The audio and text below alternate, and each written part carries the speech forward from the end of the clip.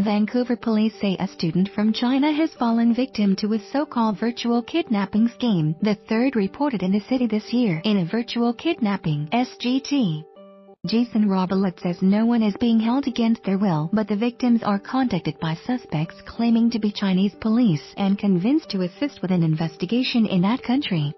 In the latest case, Robillard says a woman was told she was implicated in a money laundering investigation in China and was threatened with arrest unless she transferred Chinese funds to cover police and court costs.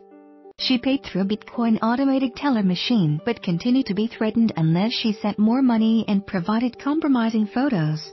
Those photos were then sent to the woman's family members in China who believed she had been kidnapped, and they paid additional money. Robillard wants to remind foreign students that Chinese police cannot arrest them in Canada, and anyone who is frightened should contact Canadian authorities. These deplorable crimes are having a huge impact on these young, trusting students and their families.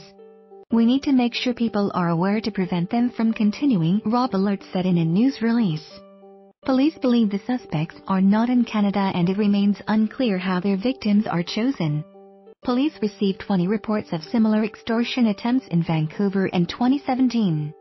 Detectives from the city's major crime section continue to work with Chinese officials and other police agencies to track the offenders, Robillard said.